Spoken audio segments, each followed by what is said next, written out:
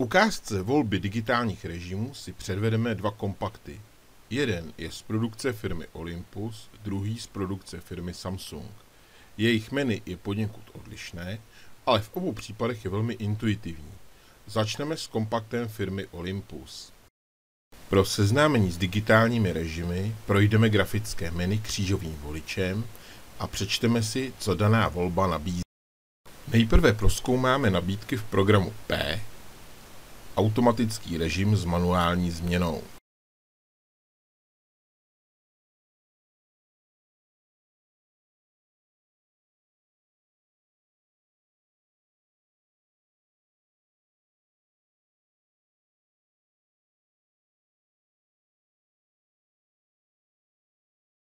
V režimu supermakro nelze použít blesk.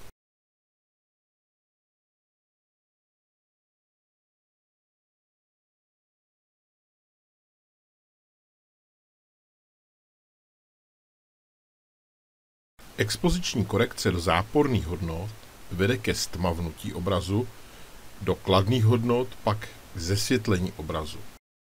Pro vyvážení bílé můžeme ponechat automatické nastavení.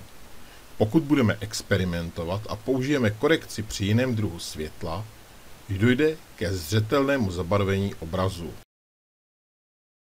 Ruční nastavení vyvážení bílé znamená vyfotit za daných světelných podmínek bílý list papíru a toto uložit jako bílou.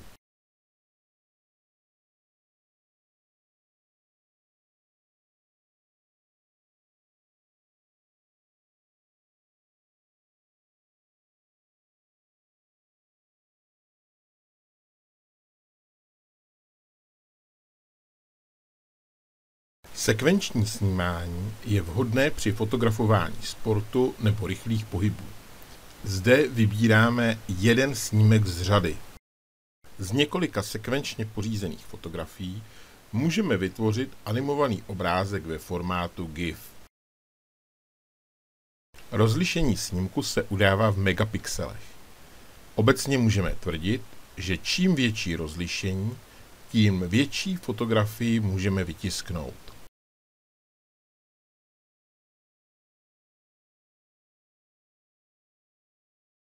Pro drobné fotografie, například jako přílohy mailů nebo na webové galerie, je velké rozlišení zbytečné a obrázek je stejně nutné resamplovat. Pro začátečníky nebo v případě spěchu je výhodný režim iAuto, který vybírá optimální parametry.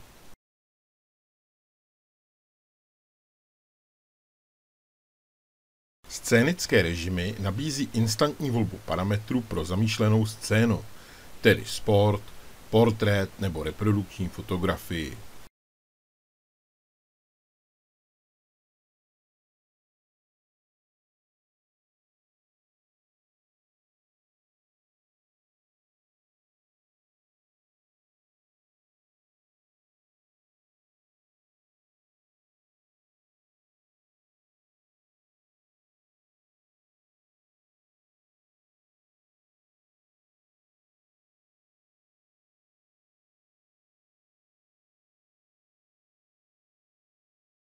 Magické filtry umožní fotografovanou scénu ozvláštnit, například nějakým efektem, vynětací, vzhledem kresby, olejomalby, akvarelu.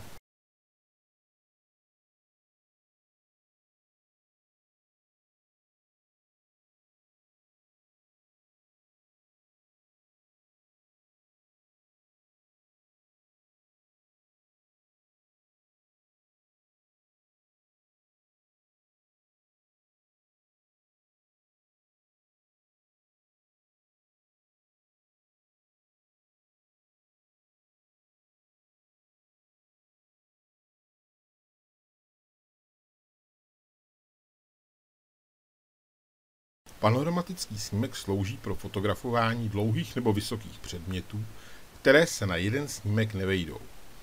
Zvolíme pouze směr natáčení přístroje a výsledný snímek složí software fotoaparátu.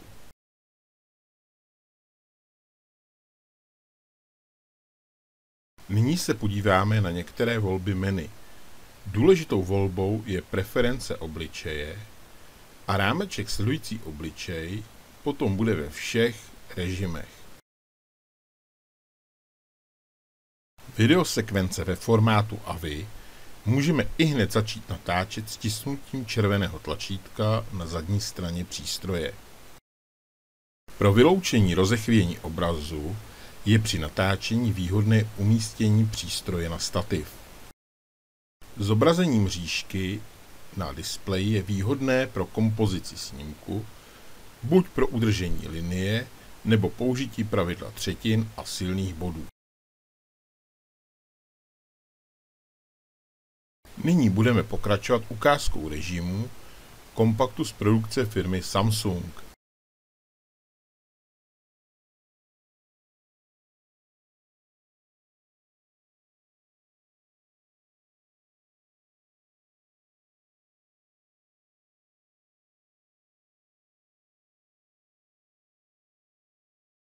Scénické režimy nabízí instantní volbu parametrů pro zamýšlenou scénu.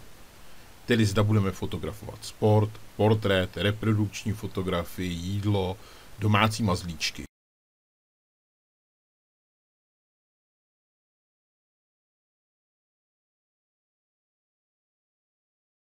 Výraznou odlišností je funkce Wi-Fi. Umožňuje přesun obrázku do chytrého telefonu, bezdrátový přenos snímku do počítače, odesílání snímku mailem, ukládání fotografií na Facebook, YouTube, Picasso, případně přehrávání na zařízeních All Share Play.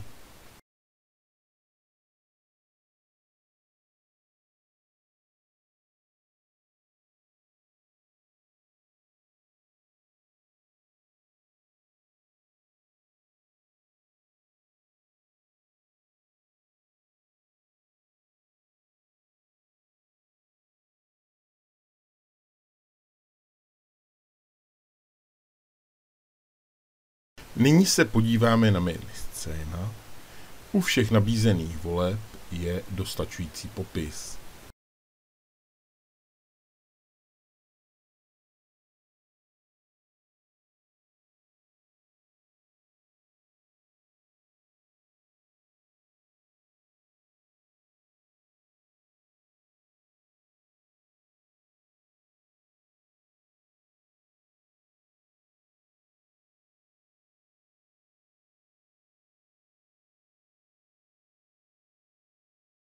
Pro editaci snímků je lepší snímky přenést do počítače a ve velkém rozlišení na monitoru pak provést potřebné úpravy.